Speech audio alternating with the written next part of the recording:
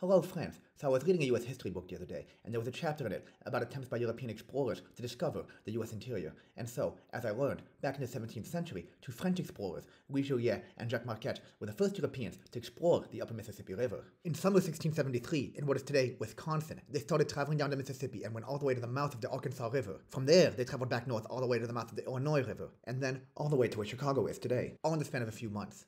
In total, they traveled thousands of kilometers on the river, and although they were on the same expedition, and, according to contemporary accounts, not competing against each other, I can't help but think of them as rivals. Or perhaps I should say, river rivals. Actually, now that I think about it, those two words sound so similar. Let's investigate to see if they're related. So, although nowadays, rivals are generally considered to be two entities engaged in friendly, or sometimes not so friendly competition, originally, the only criterion for being rivals was that you both had to be neighbors occupying the same river. Rival, in fact, comes from the Latin word rivalis, which has two meanings. One is an adjective meaning pertaining to a rivus, or small river, or stream.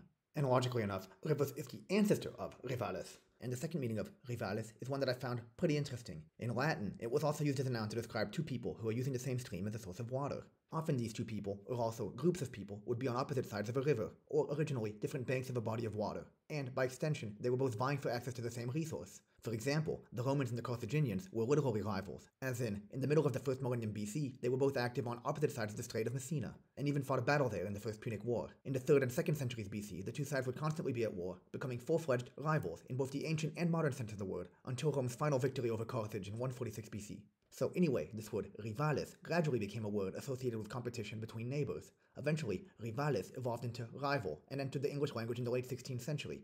Notably, in the 1590s, Shakespeare used the word in a less belligerent context. Specifically in his comedy, The Two Gentlemen of Verona, he uses the word to describe three rivals, so to speak, who throughout the play are all in pursuit of the same love interest. Anyway, the Latin word rivalis also evolved into equivalents in many modern languages. For example, French, Spanish, and German, among many others. Okay then, rivals hang out by rivers, so then the two words are related. Well, surprisingly, no. The words both come from Latin, but rival, as mentioned, comes from rivalis, whereas river comes from ripa, or literally riverbank. Whence we also get arrive and derive, two words which both originally had riparian origins, so to speak. Oh, lastly, although river and rival are unconnected, rival is related to the Spanish and Portuguese words for river, rio and rio, respectively.